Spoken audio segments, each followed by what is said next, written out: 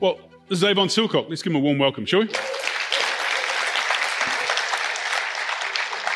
Avon's been around these parts for a while, and last night I saw the result of his parenting by virtue of watching the rugby game on TV last night between the Crusaders and the Chiefs.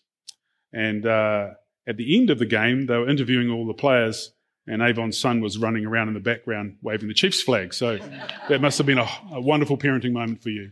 Yeah, the Silcock family, you're rewarded if you make it on TV. And we're never going to be famous enough to get on by ourselves, so we just get behind that guy, you know. So Quinn will pick up a reward for that. You might do, that's right.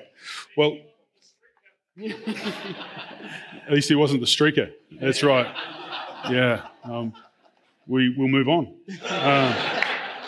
Okay, Avon, you own an electrical business, you employ people, but what was it that made you see that being an employer rather than an employee was what God wanted for you? So yeah, I was working as an employee for an electrical company that I was working as a sales rep and then the boss said, "Oh, we want you to work Saturdays from now on." And I thought to myself, "No way." Did you have a young family at the time, or? Yeah, Tony was 2 and Jay was on his way, I think, and I thought, man, for me, it was, if I can't make enough money in 5 days, something's wrong. So I thought, no, I'll try this for myself. So go out on your own. Yeah, so I went out on my own, got Dell on board and she agreed, and we borrowed a little bit of money and had a crack on our own, which was been good. Cool. So as an employer, what sort of culture are you trying to build? How many guys do you employ, or ladies, guys and ladies? Around 15. 15 people? Yep. So what's the culture there that you're trying to build? What would people talk about your firm? So, our culture comes from our values, which are people, lifestyle and family. So with the people, we try and care for them individually. They're all different. And so I'd spend a bit of one-on-one with them and then sort of find out what their hopes and dreams and goals are, work with that. And then we try and create a family lifestyle, a family environment where there's all that goes with that, with a bit of banter and a lot of fun and some hard conversations sometimes. Sure. So you're essentially mentoring these people one-on-one? Yeah, pretty much, yeah. So, and the lifestyle, we just try and make everyone's life fit within work as well as we can, be that getting off to go to your first kids' day at school or sports day, or some people who want to pursue rugby careers, we work with that, and we've got someone playing for the Highlanders now who came through ABS Electrical, so very proud of that. But to get there is a lot of fitting within because of the trainings and things like that. But, so you're accommodating what their aspirations, what their goals are. That's big. Yeah. Hey, so what intentionally do you do within your business to see this culture come about? Because having this vision of a culture, but actually making it reality can be two different things. So what are you intentional about? Yeah, so we're intentional with, like I say, creating a family environment. We'll have a meeting which is almost like a family mealtime around a table. We don't eat a meal, but it's that sort of culture. We have a lot of fun together, do experiences together to sort of bring the team together. Yeah. And we intentionally run a 4-day week to fit with the lifestyle angle, which allows people to have more time doing what they want in their lifestyle, be it spending time with family or volunteer or sporting stuff, So how does a 4-day week work? How does it? The business runs 5 days a week, and half of us have Monday off, half have Friday off, and we cover the whole week, and it works really well. People are really happy with it. Some people don't do it, which is fine because that fits with their lifestyle. So they're doing 10-hour days. Yeah, 4 10-hour days. So we're still doing 40 hours. Yeah. And working hard. I mean, the boys work really hard. And I say to them, look, if you want to look after your people, look after your families and have a good lifestyle, you got to work hard. It doesn't just come, so they get that. And they work really hard within that time so they can actually have the lifestyle. Yeah. So what do you think it is about yourself as a boss that allows your business to go the distance? And, what is it about you that's unique? You're allowed to be proud. You're allowed to say confident things. Yeah, this is confident. My ability to make people think I know what I'm doing when I actually don't. That's my gift from God. However, he has gifted me with the ability to relate to people, talk to people, and gather people who are way more clever than me, who actually run the business, and I just hover, and don't do much. Well, that's what my people say. They wonder what I do. So I say a lot of my stuff is intangible. So you must be a team builder. Yeah. And you find the best in people. Yeah, I like to find the best in people. Everyone's different, and it's like trying to find their sweet spot and then put them in their sweet spot. Cool. And with the 4-day week, it's even better because you can accommodate people who don't fit so well together, and you can kind of work that. Yeah. It's cool. It's a good experience for them. So what do you put in place then to create a good work-life balance? Because I know you've got some of your family also working for you. I got some good advice once, which was when you start a business, you create a monster. And that was good advice. The good advice was you need to keep that monster whipped and in its place, because if you don't, it will consume you. Sure. So so put rules in place. You don't answer the phone after 5 or before 7. You make sure you stick to the values why you started. You don't work Saturdays. You keep going back to the values that you thought about as the why you started, and that keeps that monster in its place. Sure. Yeah. Or else it will consume you. Well, nature of being self-employed is you could let it become 24/7 without any problems at all, eh? Yeah, and you have to make some tough calls, like people ring up and say, hey, can you do this job? And I go, no, I'm too busy. But then they'll see you maybe down at the school watching your kids play sport. And they say, I thought you said you were too busy to do my job. And I said, well, I am. I'm down at sport. I'm not. This is what we choose to do, So it's having those rules in place, which some people struggle to get, but you've got to stick to it, if you want to do it. Yeah. That little old lady didn't mind that her water heater wouldn't get touched, I suppose. Yeah. No, we do water heaters, and so so you can still accommodate it through. Yeah. So where does Jesus fit into all of this? He pretty much fits in every day, and he's been there from the start. And I ask myself, I am living proof that there is a God, because there's no way this business could operate without him, and he's there every day. And it's fantastic because. It's an opportunity to live out your faith where everyone sees you at your best and your worst. But he's been amazing with provision and stuff like that. So, the right people. The right people just turning up. I've never ever advertised for staff, and the people I've got are just fantastic, I've got a lot of non-Christian businessmen friends, and one guy said to me, how do you get all your staff? You always get good staff. And I said, well, I pray. And he goes, how do you get all your good staff? Jesus is definitely there. Yeah. Well, mate, I know your reputation as an employer is really high. People value working for you and Dell, and we just see that. The fact that your boys want to end up working for you is a pretty big story as well in itself. Thanks for what you're doing. Appreciate who you are, and let's give Avon and Dell a warm appreciation. Thanks, mate.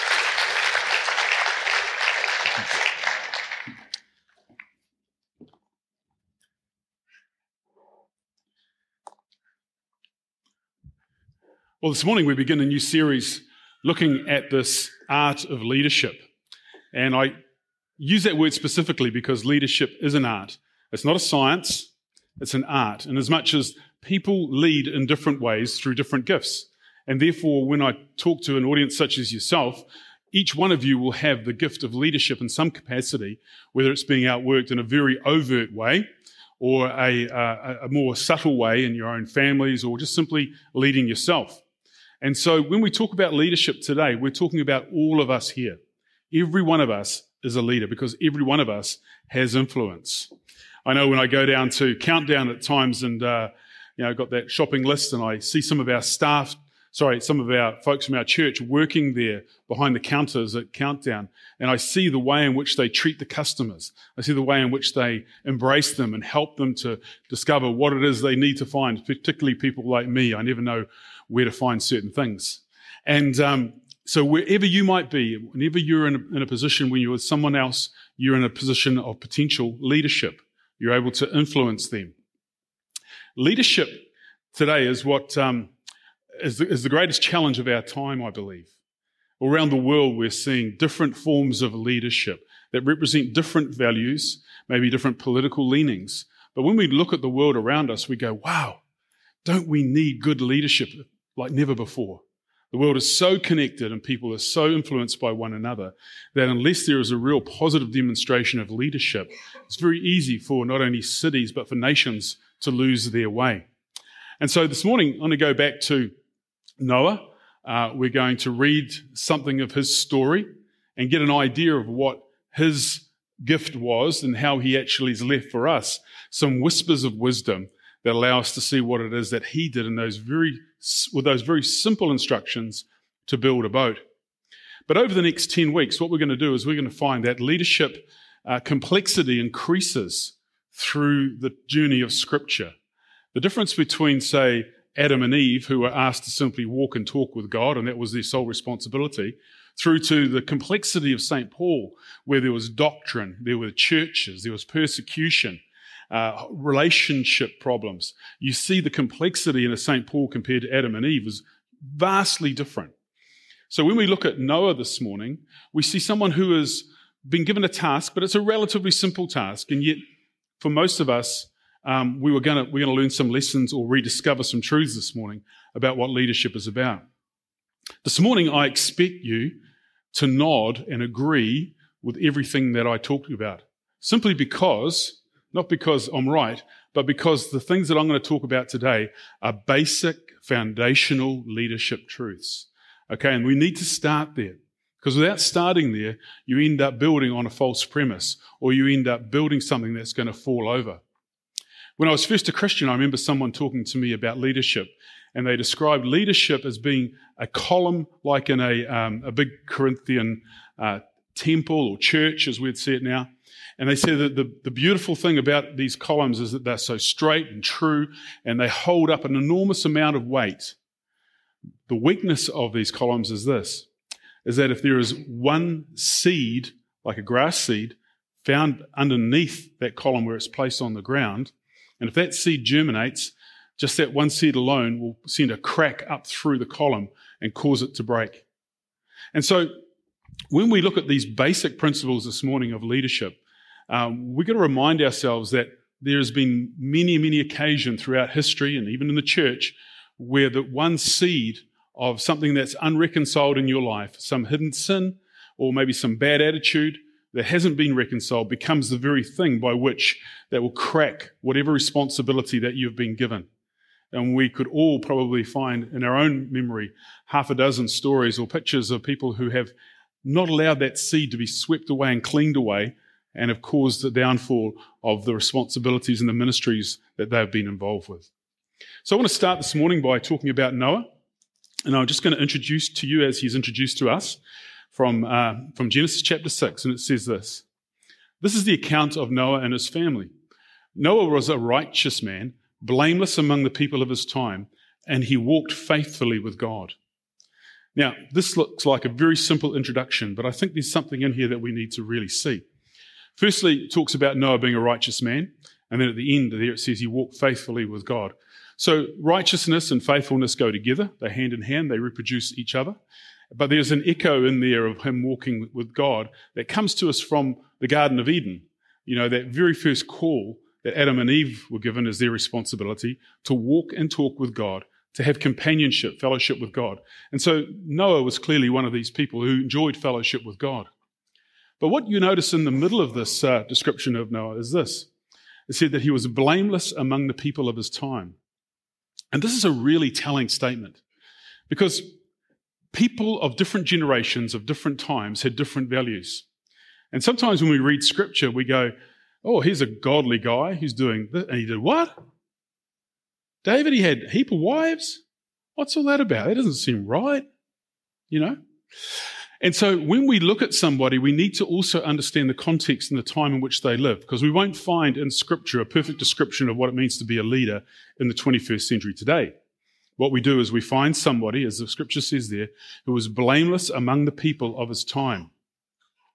Now, our historical view of leadership is under attack in ways it's never been before, because we've got this thing that's emerged in recent years called cancel culture. It's where people look back at history and they see people who were celebrated by the nations, and maybe statues were raised to them as a memorial or as a celebration of their lives. And we look back through the lens of our 21st century eyes, and we see someone and we go, well, they might have been a great person in the day, but man, they made some big mistakes as well, and we don't like that.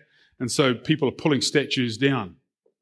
I mean, I think personally it's the height of arrogance, because you're starting from a position of saying, well, I've got it all together, I'm perfect, therefore I have the right to pull somebody's statue down.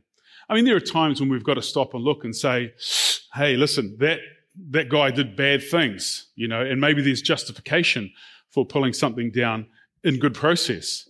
But we have to be very careful when we go back and we judge somebody else's actions through today's lenses. You notice what the Scripture says? It says that he was blameless among the people of his time. I remember looking, well, I know I do these days, look through photographs of my own family going back a few generations, and they're smoking pipes and cigarettes, and you go, man, they must have been stupid, you know? Well, they weren't really. They were just a product of their time. Okay, we wouldn't think that smoking cigarettes these days is a very bright thing to do for obvious reasons. But we look at it and we go, you know, in the day, that was an acceptable thing to do. In fact, my dad talks about how it was that his dad taught his mum to smoke cigarettes because he felt that she needed the rest and relaxation that provided. And so my dad can remember his dad talking to his mum about, this is how you smoke a cigarette, dear. Well, different time, different generation. But does this make sense? Can you see what it is here? If we look at Noah and if we follow Noah's story right through, we'll find there's some unusual things that he got up to. But he was blameless in his day, in the period of time in which he lived. So let's have a look at what was really critical about Noah's identity. And Noah's identity was wrapped up in his family. It says, but I will establish my covenant with you, and you will enter the ark, you and your sons and your wife and your sons' wives with you. Very specific, isn't it? God didn't say to Noah, hey, listen, I want you to get a few of your best buddies together and build me an ark. He says, no, it's your family that I'm interested in. I'm creating a covenant with your family. And because of Noah being a righteous guy, there was an impact upon his family. And we see how this works because families are always influenced generationally. And we'll come back and look at that in a few more minutes. But families are complicated, aren't they? Always complicated. Einstein gave us this wonderful theory called the theory of relativity, but I think he would have done us more favors if he'd done the theory of relatives rather than the theory of relativity. Because we know that relatives and family are more complicated than the theory of relativity, all right? The interesting thing about Einstein is that whilst we look at him and say what a great scientist, he was a miserable husband and a miserable father. He conducted himself into many affairs and probably saw that as being a right of privilege. And this is what happens when people get above and beyond their own station in life, where they think that they're entitled to things that aren't legitimate. We've just seen Harvey Weinstein thrown in jail for just that. And so privilege and responsibility go together. And we learn all these things in the context of our family. Now, I know families are different right across the world, okay? And a family cannot be defined. In fact, in 1999, the United Nations decided to have the International Year of the Family, which meant that they spent the whole year arguing about trying to define what a family was. And ultimately, a person said, well, I'm on my own, and I'm the only one here, and I want to see myself as a family. So 1999 became the International Year of Everybody. So a family's hard to define, okay? But it's such an important place to be because we're all born of one mother, and ideally our fathers are there as well. And so we begin this family, and there we learn that we are loved, and we learn through the experience of our family what it is that becomes tradition, how character is formed, and very, very important basics like this. This last 2 weeks, Michaela and I have had our daughter and son-in-law and their 2 boys who are nearly 3 and just turned 1. And so we've been relearning what parenting is all about and are very grateful to be grandparents, not parents again. But we see in our kids how they're imparting to their kids the same values that we gave to our own children. That's how it works, isn't it? Intergenerationally, we pass on the things that are important to us, and we allow ourselves to be shaped by those, and then we end up raising, disciplining our children, and their children do the same, passing on from one generation to the next. You see, family life is a training ground for leadership attitudes. And it's these attitudes that are really, really important to us. Because everything that we do in life is defined by attitude. Okay? We can do something. You can be an electrician working for a firm or employing people, but it's the attitude of being the employer, the attitude of being the employee, which will define as to whether you are somebody people enjoy working with and you'll be a person of influence, or somebody who's just simply tolerated because they can do their job, but no one really likes you anyway. That's what happens. That's what happens. So attitudes are really, really important, and the family is a place where attitudes should be called out. Attitudes need to be acknowledged. And that doesn't mean just parents calling out attitudes for children, but equally, it works both ways. A parent should be open to what it is that they need to be corrected about as well. Otherwise, we just end up passing on from one generation to the next all of these bad habits. In the 19th century in America, there was a revivalist preacher by the name of Jonathan Edwards, who did fantastic work throughout America. These huge outdoor campaigns, and thousands of people came to Christ. And of course, he was a wonderful man, a godly man who lasted the test of time and all the challenges that came with being a successful preacher in his day.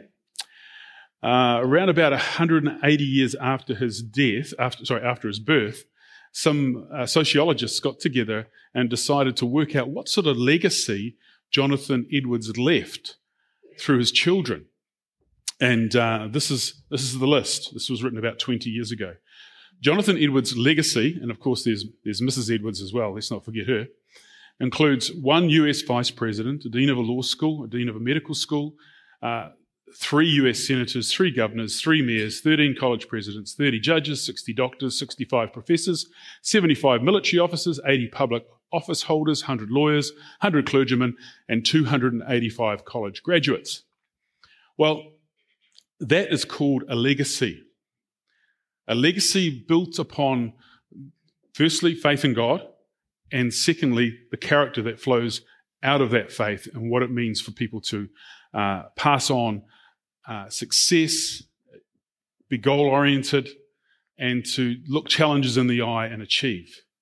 And this is what we see when families work well together. They pass on positive things.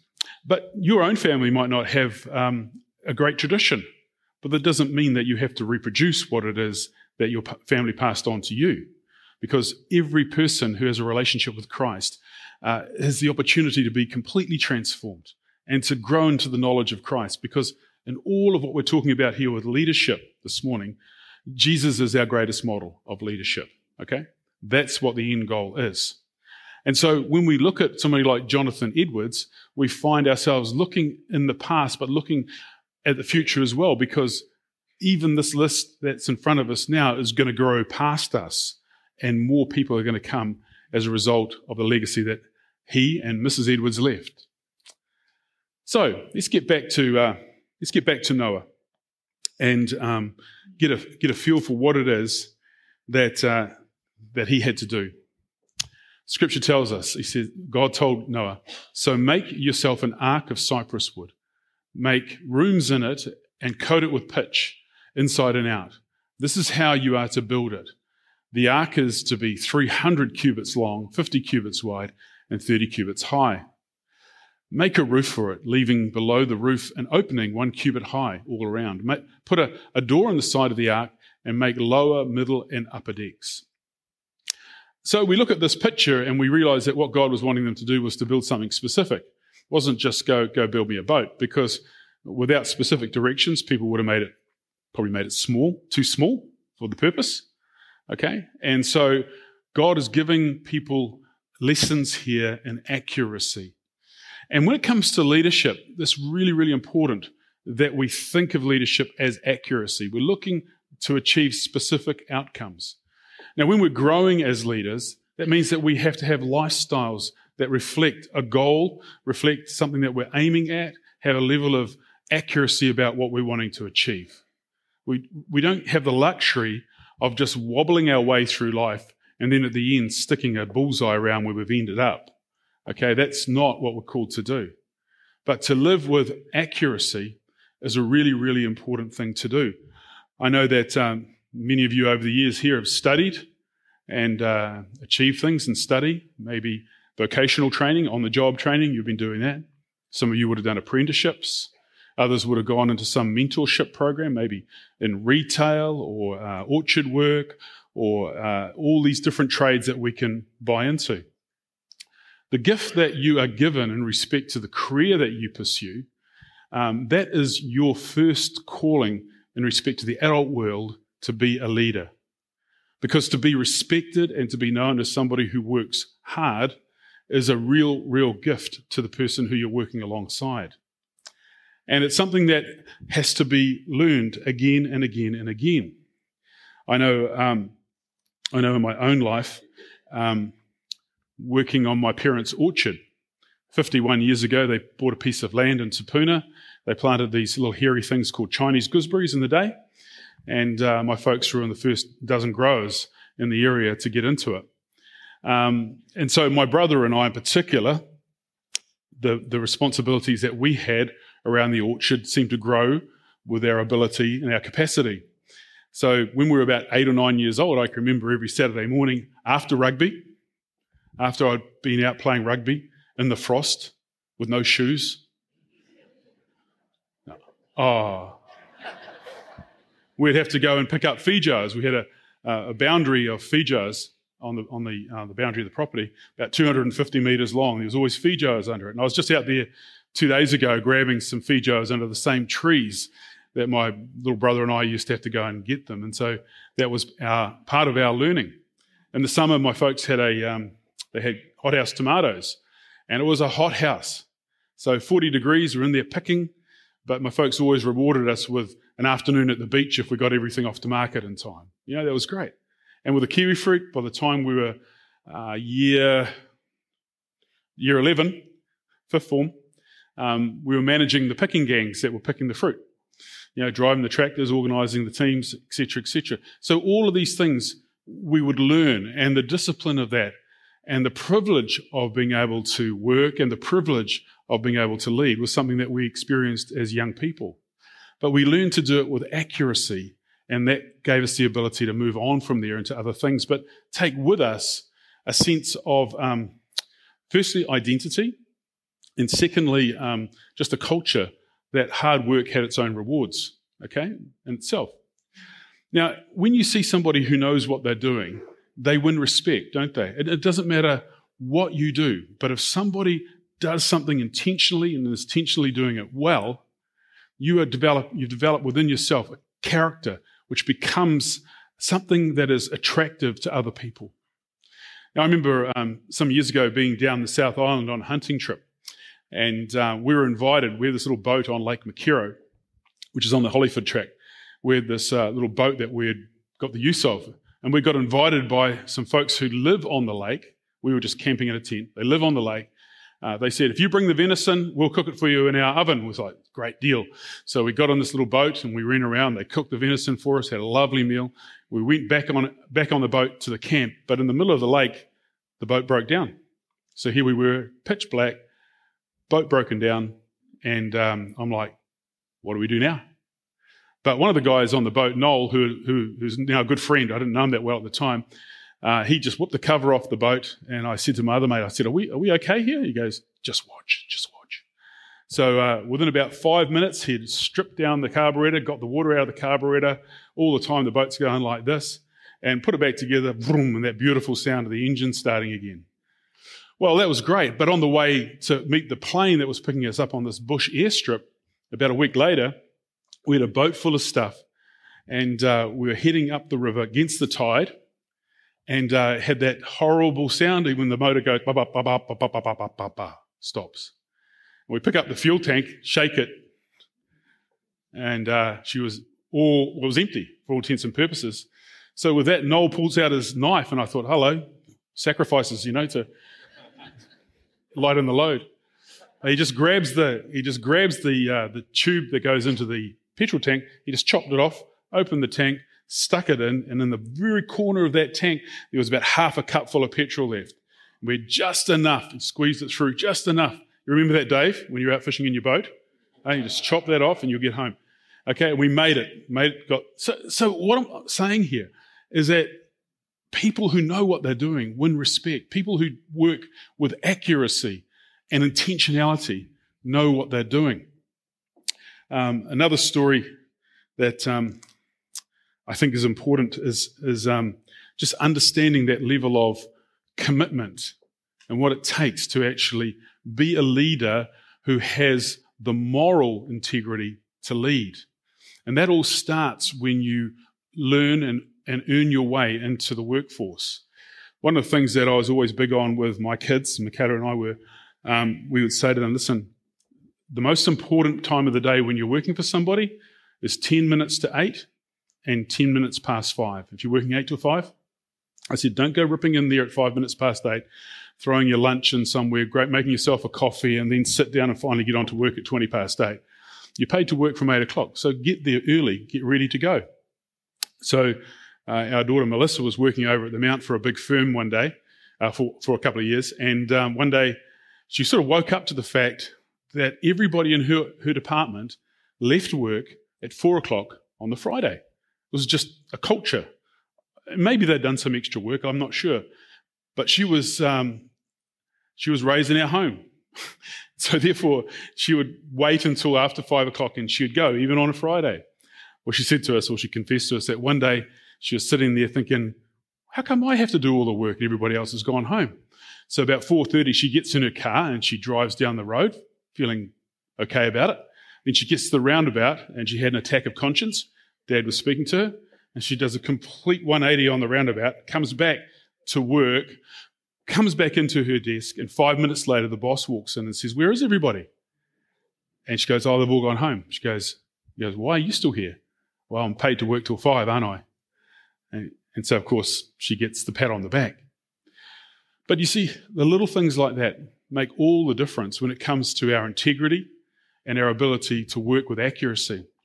Imagine if one of Noah's sons had decided in his mind that every time he was out of the way, he would slack off.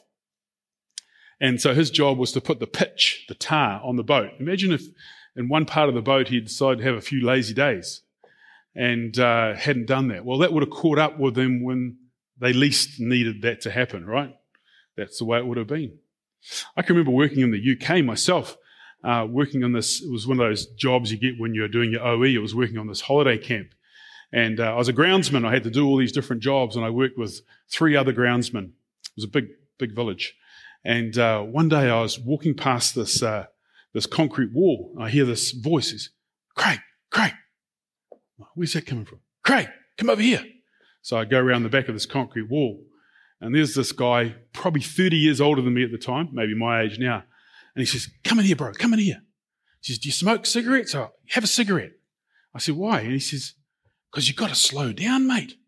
You've got to slow down. I said, what do you mean? He says, oh, you're making the rest of us look bad. And I'm like, what do you mean, look bad? He says, you're working too hard. I'm like, oh, okay. So, young guy caught in this tension, but anyway, I just had to make them look bad, didn't I? Because you can't change who you are fundamentally, and if you've learnt that work is an important thing, you do it. So, let's push on. Noah was 600 years old when the floodwaters came on the earth. Now, the reason I put that up there is because he was 500 years old when he got given the task of building the boat. Now, commentators suggest that he probably took about 75 years to build the boat because they're assuming that his children were young, and so they got married, etc., and had kids. And so 75 years to build a boat. Now, firstly, the first thing I've got to say to you, if any of you are under the age of 500, then God isn't finished with you, okay? So you got that right? 500. You've still got jobs to do. Okay, but what I want to say here is that when you've been given a task by God, and you know it's a task that he wants you to complete, then you've got to stand your ground while going the distance. You've got to go the distance. There's a lot of people just dib in and dib out, check in and check out. But you've got to go the distance. And then you've got to stand. There is no doubt in my mind, even though it's not mentioned in the story, there's no doubt in my mind that Noah and his family would have been given a hard time about that boat. Why are you building the boat? Well, God said the flood's going to come and this is our only way to be saved. Oh, yeah, right, whatever. What an idiot, you know. Look at old Noah over there building that boat, you know. Come on, Noah, let's just get on with party life. Noah knew what God wanted of him, and he would have had to stick to his guns, and it became the family business to build the boat. Noah was passing on from one generation to the next what obedience to God looked like. And ultimately, of course, it reaped its own reward. The whole family was saved. The thing I want to put to you now as we get towards the end of this talk is that, metaphorically speaking, God wants us to build our own ark. God wants us to build a place where you become a safe person. And as a leader, the first thing that you've got to become is a safe person. And so that comes back to having personal integrity. Personal integrity means that your yes is your yes, your no is your no. And that gives you the ability to be able to stand, and people can have confidence that your character is the same yesterday, today, and into the future. Where somebody can say, I can rely on you and look to you for an answer or for some help or for leadership. That is so vital. And in a world today where everything's about the way you look rather than the character that you have, then you set yourself apart by being somebody who's trustworthy.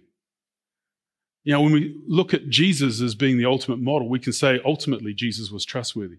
But we look here at Noah, he was trustworthy too because he was given a task that meant that he had to stand, go the distance, hang in there when times got tough, hang in there when he was being persecuted, and have personal integrity towards the challenges that he was given. Now, for all of us, we have different challenges that will come our way. Some because they're situational, some because they're character flaws that we have to work through. But every one of us has been given a chance to deal with these. The choices that you make in your life are your responsibility. And you need to be able to do those with as much wisdom as possible. Now, let me give you one little bit of advice about personal integrity and the person you're becoming. All you have to do is check out the people who you're hanging out with. Check out the people you're hanging out with. One of the toughest things I ever have to say to parents of teenage kids who the teenage kids are giving them a hard time, I say, do you know who your kids are? Yeah, we know who our kids are.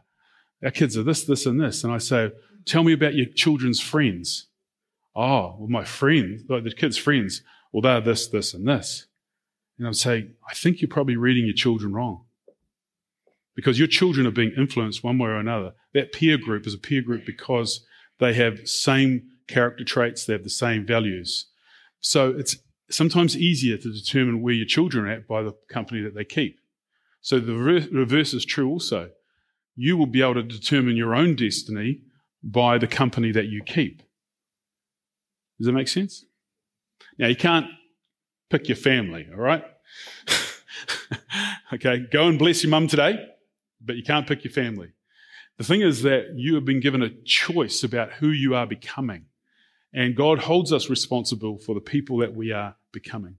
So be a safe person. Between you and God, let there be no dishonesty, no duplicity. The second thing is, are you a safe person one-on-one in your relationships? Are you somebody who can be trusted, somebody who can be leaned upon, somebody who can be called upon? Because without that, you're unreliable or inconsistent. And thirdly, in your workplace or if you're in social environment, are you a safe person there as well? Can you be trusted to carry the plan forward? Can you be trusted when people confide in you? Or does their secret make it onto your Facebook page or Instagram account? You see, being a person who can be trusted is the 101, the basic of what it means to be a leader. To be consistent, to have integrity towards God, to be someone who is a safe place. That is what God wants. And so ultimately, what Noah produced with his sons was an ark that was safe, and it became a safe place for those animals to come and to be saved. And we ourselves are called to be an ark in a time of wild water, in a time when other things are not so consistent, when other people can't be relied upon as much as they used to be because they're more interested in things that are outside of God's will. You are the safe person. And somebody will call you boring. Somebody will call you religious. Somebody will try to define your character for you, but you know who you are. And just as Noah would have had some people talking him down, he knew ultimately what he was called to. And so I leave you this image that we've looked at before, an image of these pillars from the colonnade. You see, the more of these pillars that we can have together, solid, without any seed underneath them that's going to cause it to crack, the stronger the building becomes. And we know that as a church, what God wants from us is to be people who are able to support the responsibilities that we're given. Firstly, in the church, in our families, and then secondly, in society as a whole. As we see throughout our church life and people in it, there are people who have been given enormous amounts of responsibility. Enormous amounts of responsibility, not just with a corporate responsibility, but even enormous amounts of responsibility with resources or numbers of children, just the ability to be able to be a person of integrity within our society today is the very, very start of your leadership calling. So with that in mind, we're going to push on over the next few weeks. We're going to push on from this understanding of what the foundation looks like, and we're going to press into more of what it is that Christ wants for us. So let's stand, and I'll pray for us, and we'll have the team come and lead us in a final song.